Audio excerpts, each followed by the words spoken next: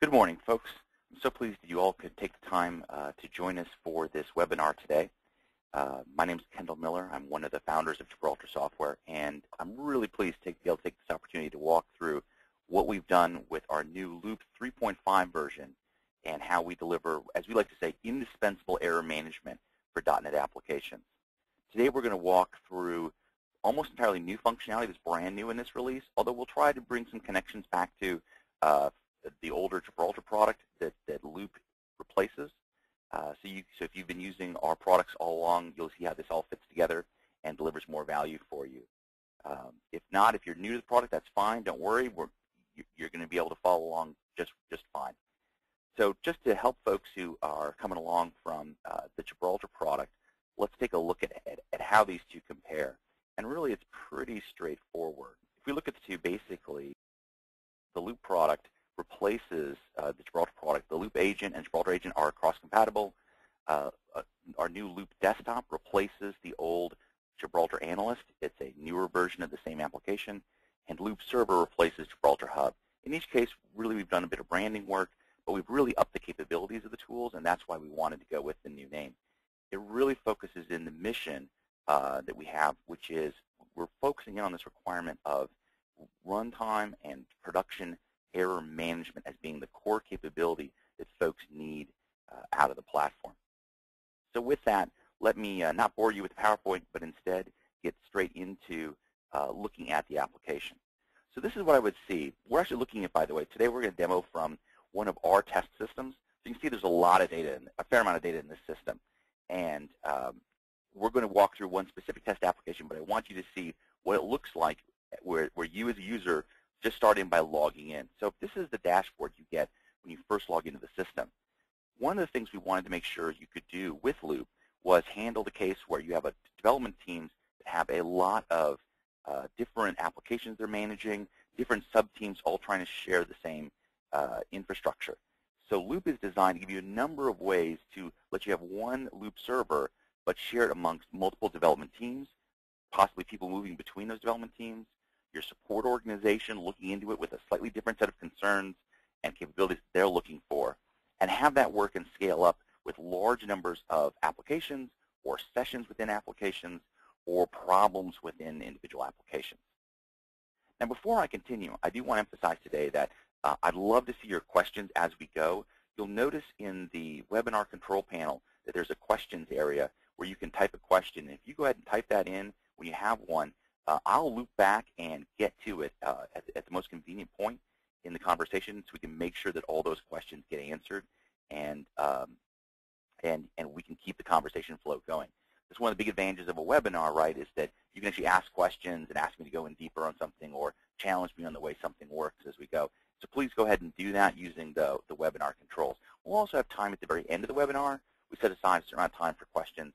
And if you have anything that that comes up after today's webinar, please just reach out to us by emailing support@gibraltarsoftware.com, and we'll be sure to get your question answered right away. That email address goes into a queue that's monitored by the entire development team, so we really work to make sure that questions get answered as rapidly as possible. Okay, and with that, let me progress in to our sample application. For today's demonstration, we have a sample application published by Acme Software that we're going to use. Our little test application. Yes, we're really creative about naming these things. Now, each application that you have gets a badge on this dashboard. That badge gives you a certain amount of summary information about the application and its current status. If you're working on an application, of course, as I scroll down, you can see that there's all these applications available that we might have run on this system. But I can click this favorite to mark applications I really care about, and that moves them to the top of the screen. You can see that I myself am monitoring the use of Loupe Desktop and Server and the various bits of Loupe. By the way, this is our beta community that you're seeing their traffic coming in here, because this is what we use this hub for. So I'm going to go ahead and drill into the actual test application. And let's go ahead and start with the list of open issues. Now, there's two big capabilities within the system that we're going to talk through today, issue management and usage tracking. And I think it's really helpful to think about it from the perspective of different folks on the team. I like to start with the perspective of a technical lead. We'll talk a little bit later about a product manager or developers and how they all work and the different ways that Loupe works for them. But let's start with the technical lead. Now, as a technical lead, one of the things you often have to do is triage and understand what's happening in the real world. And to do that, to understand, to see what's out there, we have this event review list. What this is this is where, as all of your application, no matter where it's running, on developer boxes, in QA, in production, whatever, as it's reporting back information, each time a unique new problem is discovered, it's placed on this list. So as a technical lead, I can use this list to show me the things that we haven't yet decided something about. We haven't triaged them to decide what they are. Are they bugs? Are they operational problems? Maybe configuration problems, or user errors, or even log messages that were maybe written as an error that frankly really shouldn't have been. So I'm confronted with this list, and we let you do a number of things with the item on this list. One of the things you can do is you can take something and say that we know this is a problem, and we want to go ahead and open an issue for this item. So as I look at this list, for example, I can see this order item quantity must be greater than 0. That looks a little concerning to me, and that feels like it's probably a defect. Now, let me drill into that a little bit. As I drill in, I get to see more information about that item. Loupe's automatically displaying all of the summary information we gather about that. Now, in this case, this particular event only happened to one person on one computer, so not very broadly. I can see down here a summary of the actual log data from when it occurred. Down at the bottom, I can see information about the machine characteristics where it happened on. If this issue starts happening on more and more systems, it will automatically extend the analysis you see below to include the different operating systems or memory or what have you that those systems are using, so that you can see more and more about what machine characteristics has happened on and what versions of the software has happened on. At the moment, though, I want to drill in a little deeper and look at specifically at this occurrence. So I can go ahead now and click View Event, and I'll be looking at the exact log event for this individual problem. So now I've zoomed down from the top level where we started of it's a unique problem that's happened somewhere in the world, down to it happened on this exact computer at this time.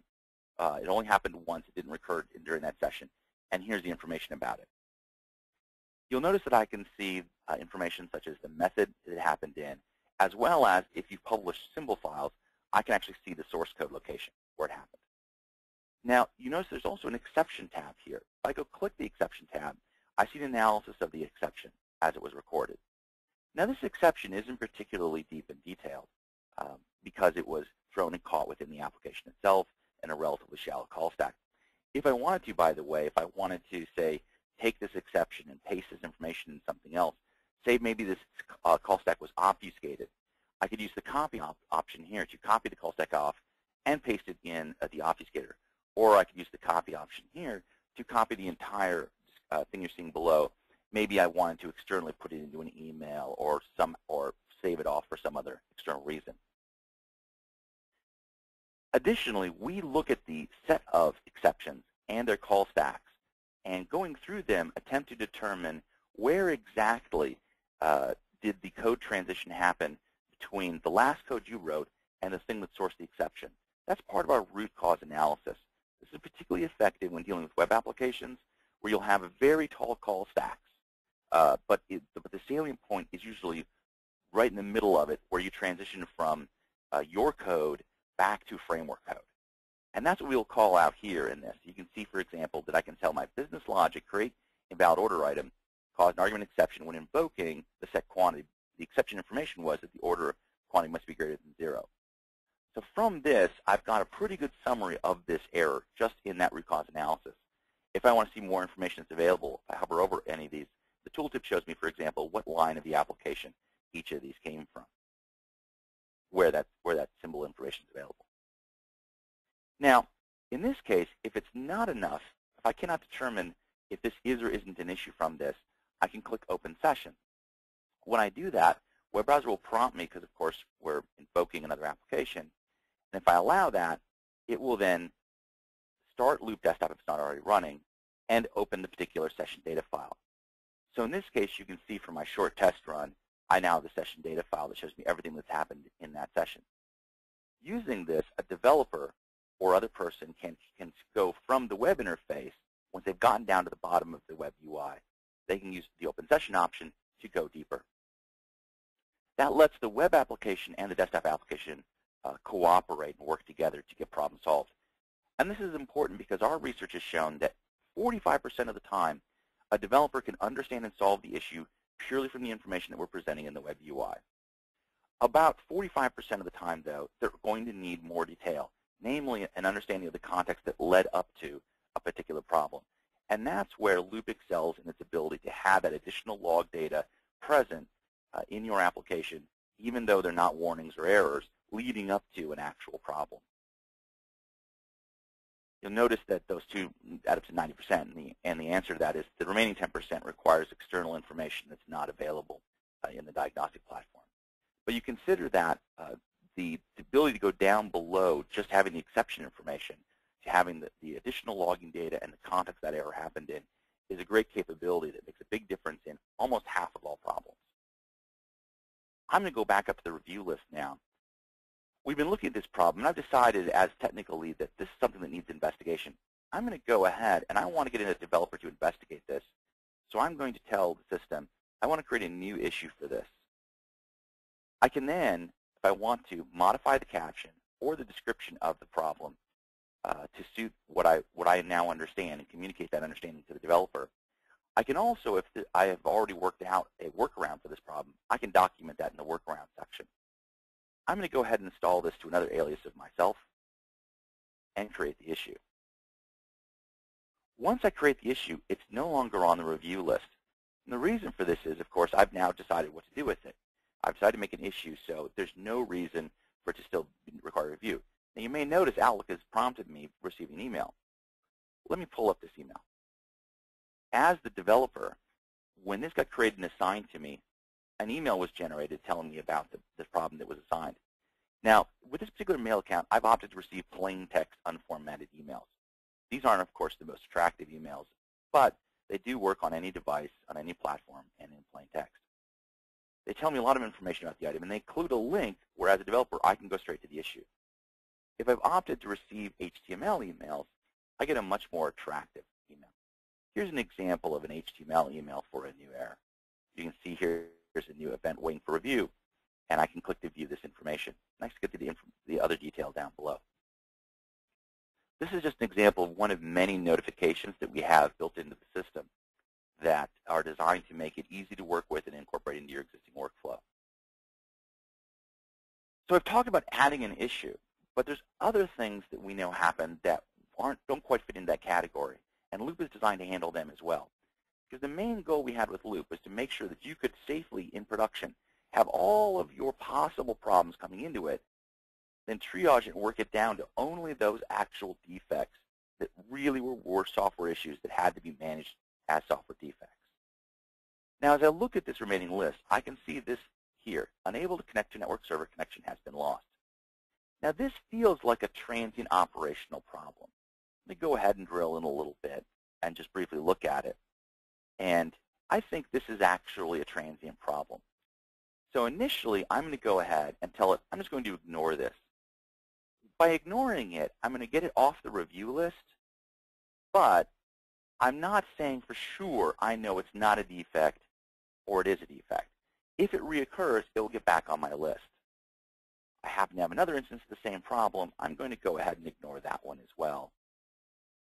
Now, I should say that was another unique place where that occurred. So now I've pretty well worked the list down to except these last two items that are from previous runs we did of the demo application. The last thing we'll allow you to do, we've talked about creating an issue and ignoring it, which defers it, but the other thing you can do is you can suppress a problem. By suppressing a problem, you're saying, this is a non-issue. I don't want to ever see this come back again. I'm going to demo a scenario where you'd use that in a minute. Okay.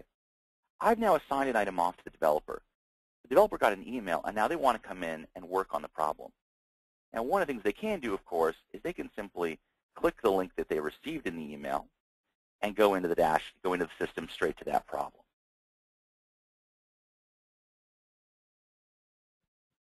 When they do this, they're going to see all the information that's known about this issue at this time. They can see it's an active issue. They see the caption that I left when I created it, the description I left when it was created, which were defaulted from the error message itself. I didn't document a workaround when I sent it to them. So this is all the information we know at this time. Now, it's not unreasonable as a developer. I might take a look at this, pull up the latest application code, and first say, let me rerun the application just to make sure that this is still a problem. So I'm going to go ahead and just run my test application. Now, it's a console application, so it doesn't display anything particularly interesting. And I don't want to go deeply into, obviously, our trivial sample app, but you can see we're calling a number of business logic functions and letting them log things as it happens. Now, as I go back now to the issue, having now just run the problem, a couple things have happened. First is that you'll notice that now we see that it's happened to 2 sessions because, of course, I ran the application a second time. And in fact, our last seen timestamp has changed versus the first seen timestamp. Let me go ahead and drop that back down again. As a developer, often as I would be working on an issue like this, I would be using Loupe Desktop locally to help me understand things. So I'm going to go ahead and lift this up now. And in fact, I can see in my local sessions area, I can see each time the application is run, including the time I just ran it. I'm going to go ahead and open that up and take a look at the problem. So I look at this order item quantity. I can see the same information that was available on the website, but now in this UI and in context of all the log events that came up before it. I can see additional information that Loupe's gathering that we don't always present on the website, such as all the list of the threads that were running in the application, as well as the complete list of assembly information for all the assemblies that were loaded during the process's run, and where those assemblies came from. This is useful to understand, for example, if a problem is still recurring because it happened due to a fix not being correctly deployed. Maybe one assembly was not updated out of the set of all assemblies. I can see, of course, the session details up here that tells me the machine characteristics of where the session was run on, and all the log data. Up top, we display performance counter information. Now, this session didn't run for except 1 second, so there's really no performance data available. I'm not going to go much deeper into the desktop capability other than to mention that the desktop application has all of this available for developers, and Loupe Desktop is a free application. You can go to our website, download the Loupe install, and get the agent and desktop you're seeing now for free for use, and you don't even have to give us your email address. So you can use this as a developer for local diagnostics with no issue. Let me go ahead and close this at the moment and go back and make a change to my application. Now, I've looked at this and decided that, in fact, this create invalid order that causes the error. Let's go ahead and look at this actually in more detail if I pull back up this in Loupe Desktop. If I go look at this, because I'm running on my local development machine, not only do I have the exception, but it's actually highlighting for me the line where this is happening. So I can look at this in the actual code. I can see where the exception got thrown, and it's where, in fact, we give it a value less than 0. Now let's say that as a developer I realize that this happened because under the covers we didn't protect ourselves from a partial add. So the exception itself is just a byproduct of another problem or another error, and in fact can be ignored. No problem. I can go into Loupe now and say as a developer what I found. I'm going to go to the Notes tab. I'm going to go ahead and add a note to this saying, this issue is caused by a partial order being saved. It is safe to ignore and should be handled differently in the parent application. I can go ahead and add that comment. Now, I have a choice. I could resolve the issue, or in this case, what I really want to say at the issue level is that this is not a problem. So I want to suppress this from recurring, because we're going to see more occurrences of this error, but we don't want to have the issue reopen. Now that I've suppressed it, it's marked as suppressed, and if I go and look at my open issues, I won't see this issue listed in the list of open issues. It will be listed in the closed issues without a fixed-in version because it wasn't actually corrected as a defect. It was, in fact, suppressed. Now I see someone's asked a question that is a great question, which is, do we integrate with defect management systems, or other issue management systems like TFS? And let me talk about that for a minute. The answer is that, yes, we do integrate with issue management systems. We provide an API for such integration, and we publish in the system plugins for that API to do the management for FogBugs and Countersoft. We are working on and planning plugins for Jira and TFS. We do recognize, though, that TFS installs are often very unique to a particular company, and so we would encourage you, if you're looking for TFS integration, to reach out to us to support and discuss your particular situation. But we recognize that you want to have this stuff go into one common workflow queue. And so, in fact, the system is designed around that.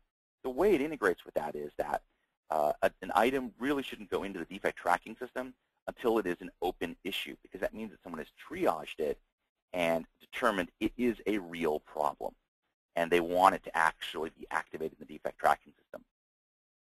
There's also support in the application, I'm not demoing today, for having links, that you can have a link from Loupe into another system, and vice versa, you can link directly into one of Loupe's issues from that system.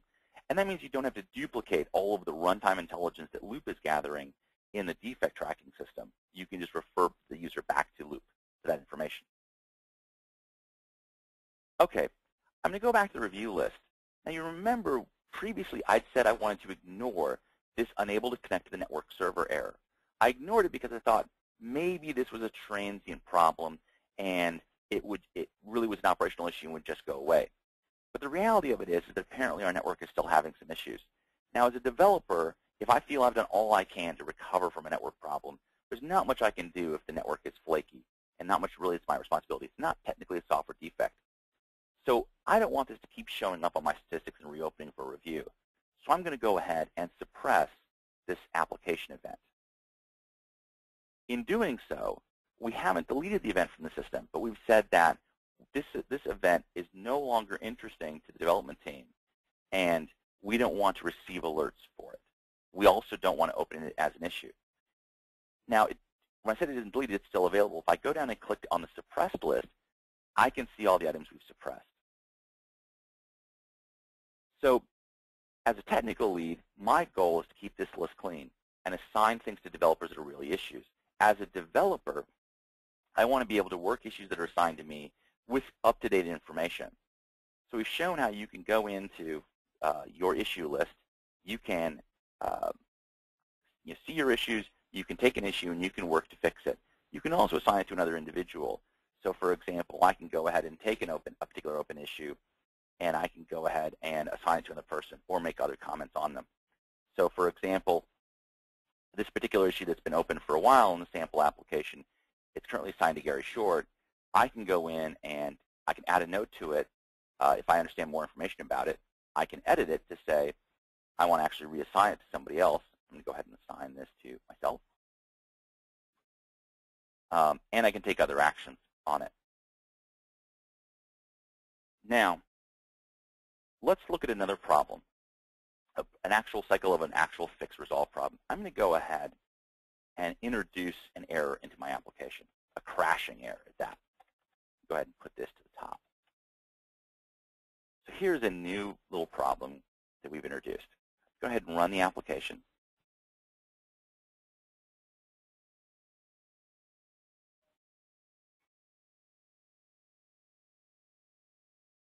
And actually revert back to my technical lead persona.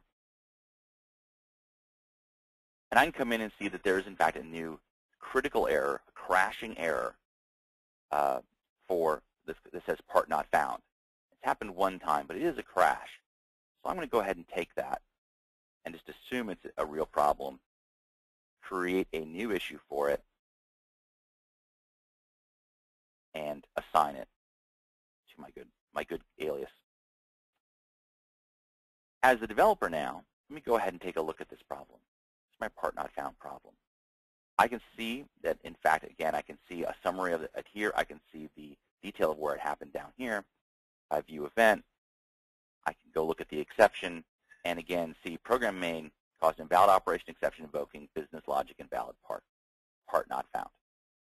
And I can see that, in fact, we captured the log statement on that line. Let me go ahead and look down at this problem, and I can see that, in fact, the error is happening on line 64 of business logic. So without even opening up the local log viewer, I'm going to go ahead and take a look at the code at that location. Go ahead and take a look at my sample app, my business logic. And in fact, I'm looking for what? Line 64. So, in fact, here's our exception. So what this is doing is it's in fact throwing a part not found exception. And not surprisingly, because it's a unit test we designed to actually fail to find a part and throw an exception. It didn't. So I look at this and realize, okay, the problem with this is that, in fact, this code is wrong. The code is inverted. When the part is not null, it's throwing this. When it is null, we're throwing that. The problem is we're looking for the wrong part number. So, in fact, what we want to do is find part 5, not part 6. Let me go ahead and do that and run the application. And I'm going to look locally to verify, did I actually appear to fix the issue? Actually, I didn't. Still getting a crash from that. Let me look in greater detail. There's my other error, which of course we hit, unexpected part found. So I've got second issue in the same block code. Sure, when it's not null, we throw this. That's not what we wanted to do. Gosh, we didn't do well at all at this. So in fact, at this, what we should be doing is we want to now use the part. Okay. Now I believe I've addressed the issue. And by the way, this is absolutely not good coding style. So don't read anything into that. Run the application again. Take a look. And in fact, I can see that that one ran normally, did not crash, even though it did generate errors, as we would expect, because we didn't do anything to address the network error that we were seeing before. I now go back into Loupe. And now I've fixed this issue. I'm going to go back to my part not found error and, in fact, tell it, OK, I have resolved this. Now, when I say I've resolved it, it wants me to tell it what version did I fix this in. So it prompts me and helps me understand it was last seen in this version. So it was last seen in that version. It can't have been resolved in that version or an older version. So it prompts me with the next version available. I'm going to go ahead and accept that and say that the issue is now resolved. Now that it's resolved, I can see the versions it was seen in and the version it was fixed in, so that for all time we understand where this fit in our version tree, the version range it happened across, and where it was ultimately addressed. Also on the notes side, we've automatically added an audit note saying that my user identity resolved it, indicating it was fixed in a specific version. This is particularly handy because if something were to subsequently happen to this issue, then we can go back and see the transcript of what's happened with that item over time. Now, by the way, as the person actually responsible for this item, I've been receiving emails as the item was changed. So I can, in fact, see that, in fact, the recent notes, the issue was resolved by this person. OK. Now let's say that, as sometimes happens, some developer came back in here and looked at this code and said, that is just a crazy convoluted way to do this. What we should be doing is checking for null and throwing an exception, and then going ahead and using the part.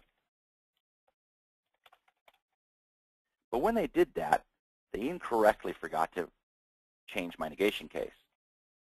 So they've now changed it and think, good, I've made this code more straightforward. I've eliminated that silly middle return right in the middle of the application, and that's a better way for this to work. And they're so sure of this solution that they just go fire and forget, check this bad boy in, and away we go.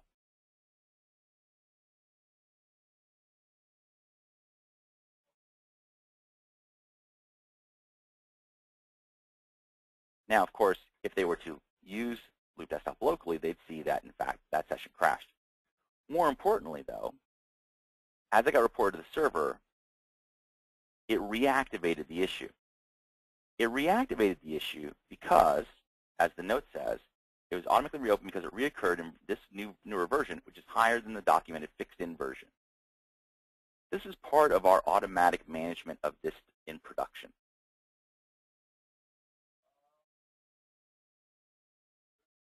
So what's happening here is that if I go back into Loupe Desktop, the web interface, I can see this again, where this issue's now been reactivated.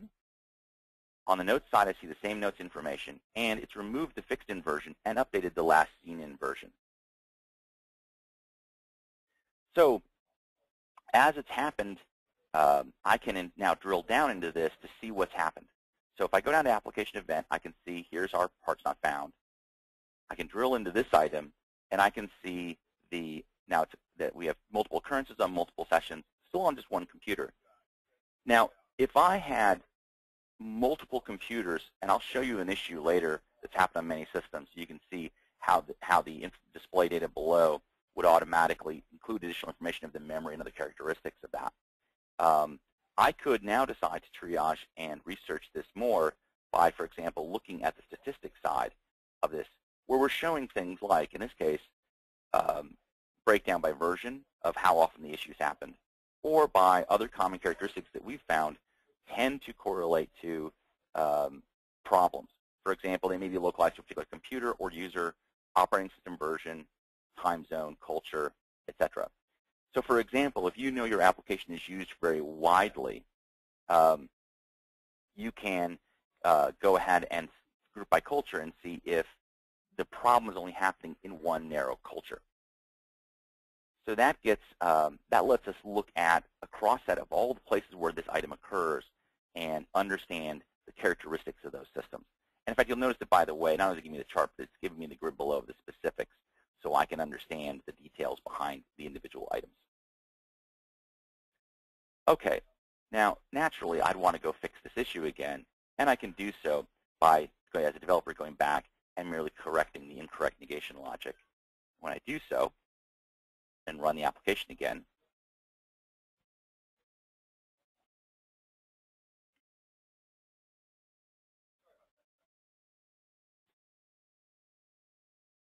I can now resolve this item again, and in fact there's that new version that it is now detected, and it's greater than the last version it saw it in, so I can go ahead and resolve it. Having now done that, it's resolved again. I can actually did this, by the way, down in the session event. If I go back up to the issue, I can go into the Notes tab and see, in fact, that it's been re-resolved in this new version. Now, the statistics at the issue level tell me information, particularly about how this has happened over time, by day. Now, of course, this issue we're demonstrating today, so it doesn't really show against time. But it does, but that often would happen in the real world. And I'll pick a real issue from our production environment a little later so you can see that type of data. Okay, so as a developer, I've been able to go through, get an issue assigned to me, address it, check in my fix, say did build and validation of the build system, and only if my fix really holds does my resolution stay closed. If it reoccurs in a later version, then the item gets reopened. Now, that later version aspect is a very important point. So, for example, it may be that the issue is still happening because it's, of course, still happening in production.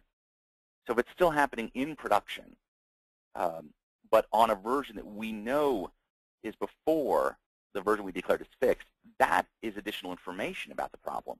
But it isn't, in fact, a reason to reopen the issue. Because, of course, if you've declared it fixed in, say, version 17.256, and it's still happening in version number before that, that's entirely consistent and to be expected, right?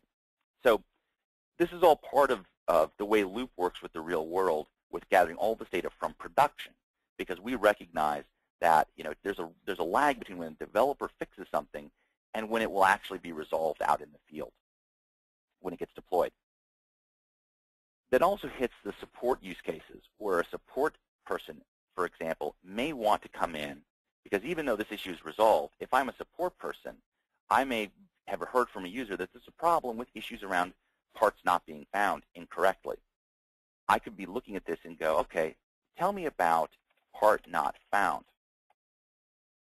When I do that, we do a full text search. and we come back with, for the application, any matching issue, the top 1,000 matching events, and actual individual log detail events. So from this search, for example, I can see down here literally each application occurrence where this happened that included this text. Now I said part not found. Interestingly, it also matched because it was very close on the phrase unexpected part found. Now that's useful if I'm in support, because as a support person, often I'll get a fragment of a message.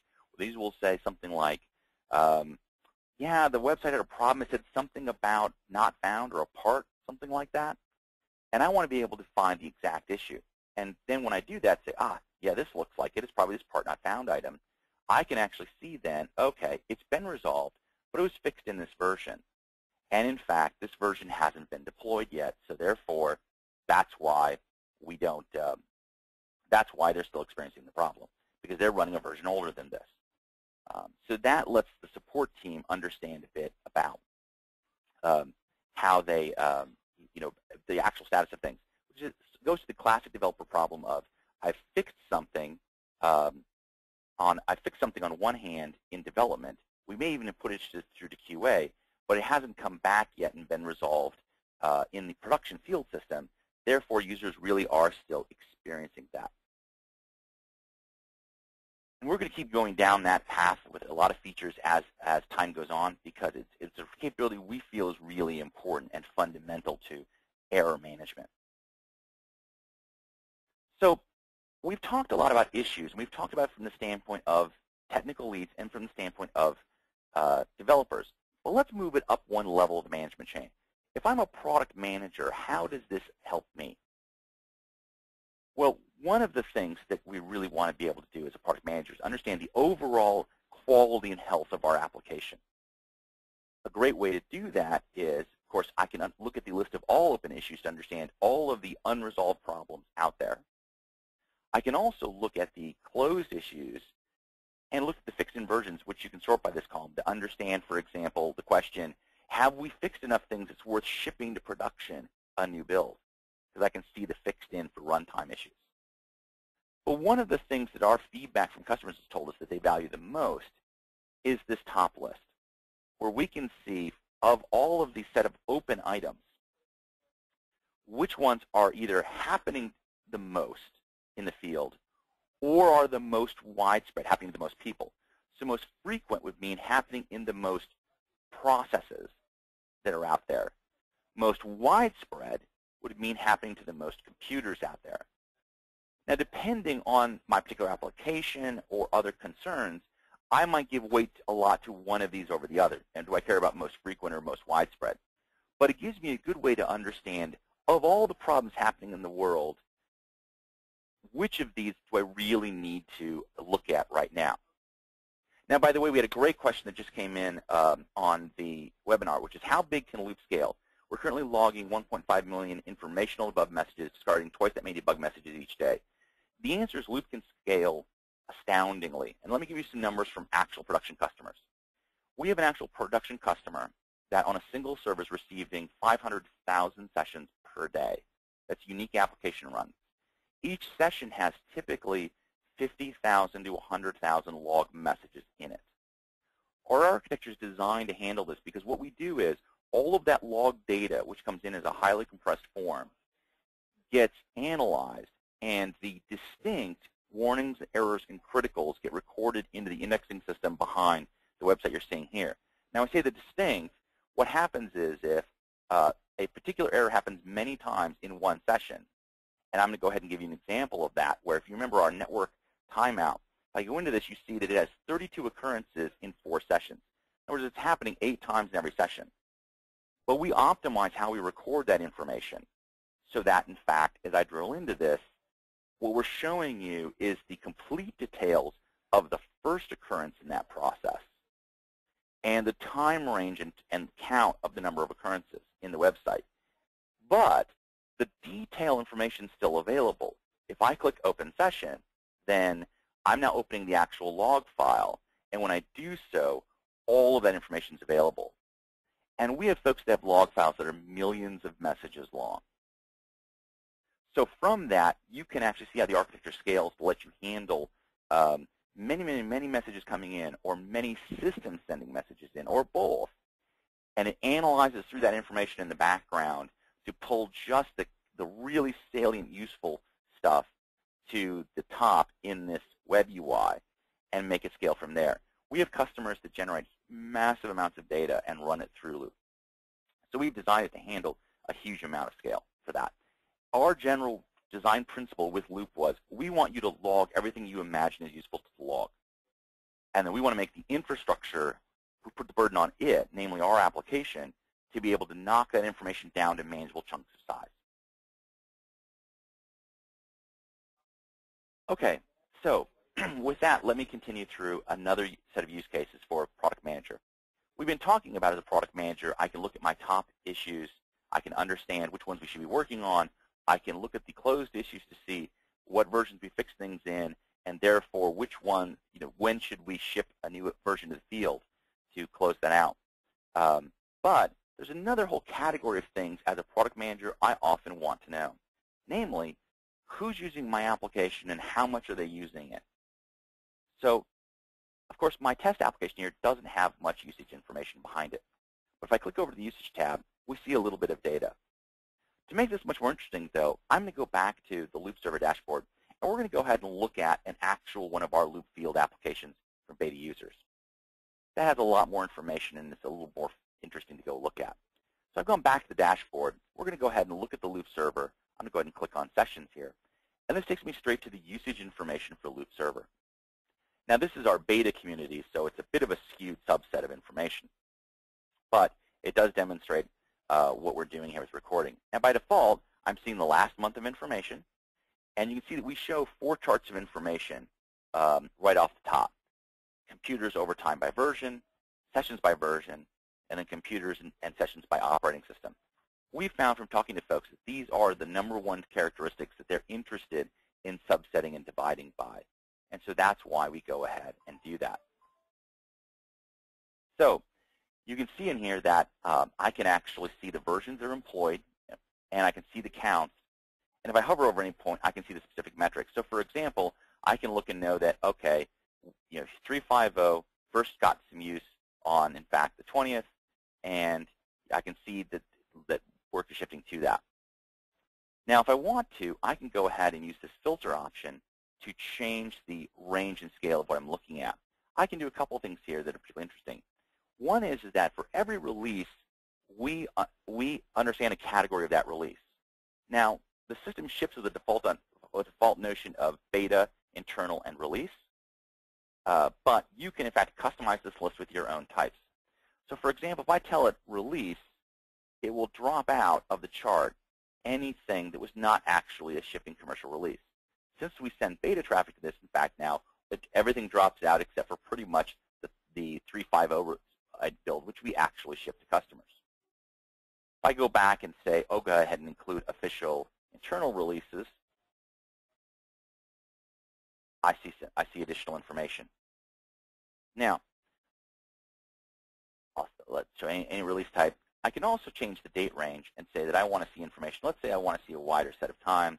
Let me go ahead and look back to February and go ahead and see it by day as well. And I can change that to being from by day to being by week or month if I want to get different summarization intervals. Now, again, here I'm looking at an application. You can see that, not unsurprisingly, as I look over the past several months, you can see that what versions are in use changed. Here's a 303, which was one of the earliest beta versions of Loupe.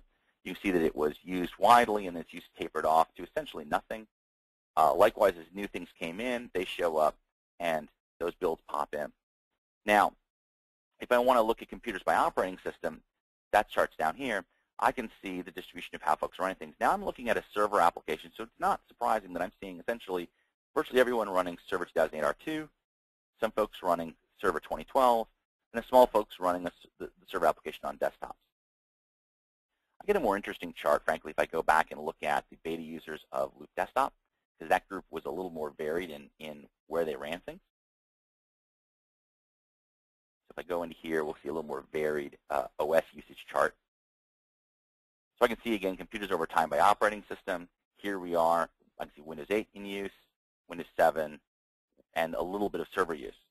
Now, as a product manager, what's useful for me about this is I know a couple of things. One is I know what OSs people are predominantly using. So, for example, is it worth us starting to tailor features to newer capabilities coming out in a newer operating system? Also, though, I can get a good sense of whether or not it's worth still supporting something that's old. For example, if I go back and change the filter and look at this by over a much wider set of time,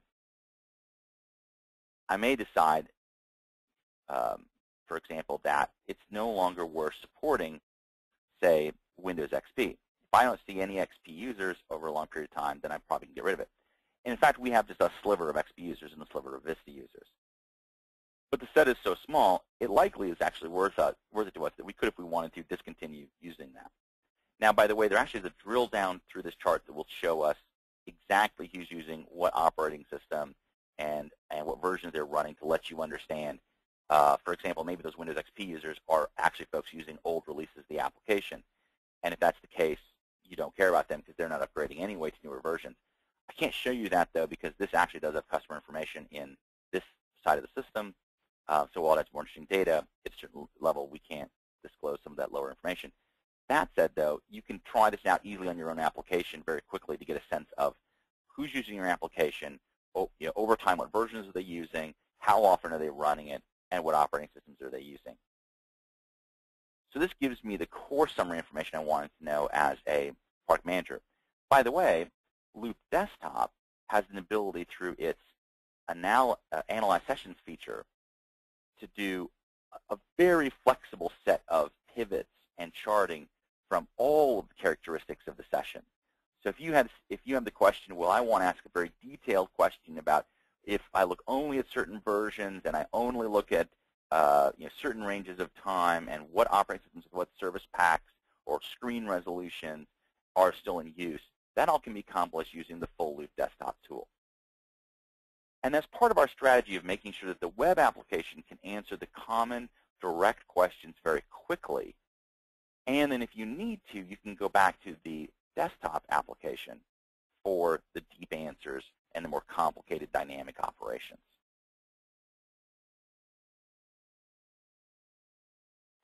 Okay, so we've seen how Loupe Server helps me as a technical lead triage problems and triage them both by saying something's not an issue, suppress, I'm not sure about it, ignore, or it isn't a problem, make it an issue.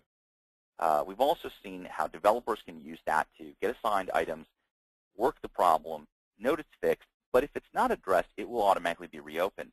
And yet the system won't reopen things that you don't want it to because they're still happening in the field even though you've already fixed them. Also, as a product manager, we've shown how you can go back and see not just overall information about the health of your application, but can also see the usage information of your application. The last section I want to go into is the notification capabilities. We recognize that Loupe is going to fit into your existing environment, just like it needs to work potentially with your defect tracking system. We want to make sure that you can fit it into your workflow, and notifications are a core part of that. So I'm going to go ahead into notifications, and we have notifications of three different types of notification. Log events, something that, if you're familiar with our Gibraltar project, has been around for a long time. It's for when you want to get an email every time something happens, no matter what. So, for example, I can create a rule that says every time, for example, a Loupe server has an error, then I want to see the details of that. And this is the address I want it to go to. Now, even if the error is resolved, even if it's a known issue and it's fixed, when you set it up at this level, you're saying, I want to know every time. So this is designed for the operations team to be able to work with. Because from their standpoint, for example, if you're having a network connection problem, every single time that happens, they may want to know about it.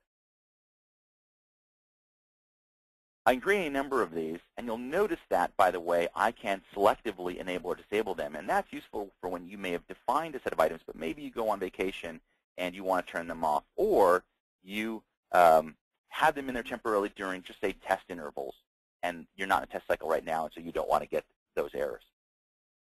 Moving up a click to application events. Remember, application events are the unique problems that have happened for an application. So no matter how many times they happen, they're just one application event. One of the nice features you can say is send me a notification every time a new application event happens. That means that's a case where an application event happens that has never happened before. So if you think about it again as a technical lead or a product manager, I may want to receive an email for applications I'm responsible for every single time something happens for the first time that we've never seen before. We can use that to somewhat narrow things down. You'll notice the criteria in this case allows us to be a little bit more circumspect. For example, I only want to see information about new application events that are in beta releases or final releases. I don't want to see them for developer releases. So every time a developer creates a new bug in their application and throws an error, I don't want to get an email on it.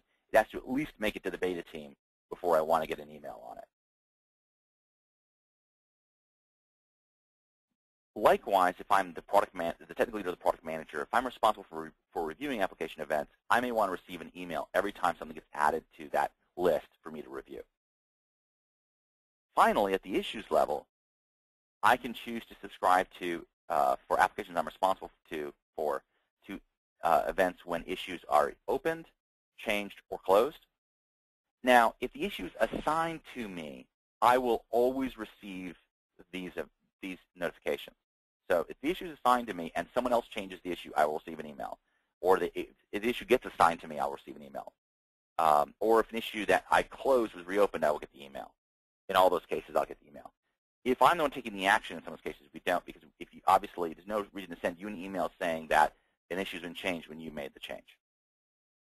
They don't have to manually register for any of those events. That happens automatically. This is really for product managers and technical leads to register for things at the application-wide level. And again, they can cheerfully go in and set up one of these events. And if they decide they don't want to have it temporarily, simply uncheck the enabled box and not receive those notifications for a period of time. Now, there's a number of other capabilities in the administration interface to handle a range of scenarios that are getting a little more advanced. And I'm going to skip over that, other than one last thing, which is that I've been showing how you can manually triage items, but we also let you define rules for triage. For example, we have a rule we've defined in ours that says, for all sessions, if it's a warning, we want to ignore it, meaning remove it from the review list, treat it as if someone had manually selected it, and say ignore. That's not an unreasonable default approach, but it is, it may be something you want to do, it may be something you don't want to do, or you may want to do it more narrowly. But I can also do other rules. Like, for example, we really focus on the Loupe server service that runs in the background for everybody processing data. And so we actually have a rule that says if there's an error for Loupe server service, just make an issue out of it, and we'll work it at that level. And in fact, assign it to me. So basically, anything comes into this particular hub, if it's a Loupe server service error, I get a notification of it, and it gets created an issue. So I know anytime a problem is showing up, a new distinct problem is showing up for Loupe servers. And again, remember that we're automatically deduping this so that if 1,000 different computers in the field all find the same null reference exception, you're not going to get 1,000 of these. You'll get exactly one. And that's the core capability of Loupe. So the last thing just to quickly cover is let's review a little bit about the pricing and how all this works. The key things to take away on the pricing side is Loupe Desktop and Agent are free. The Loupe Agent's available on NuGet. It's also available on our distribution. You can go to our website and you can go ahead and download this. It works with any .NET app. That means Mono as well. You can use Loupe Desktop with Mono.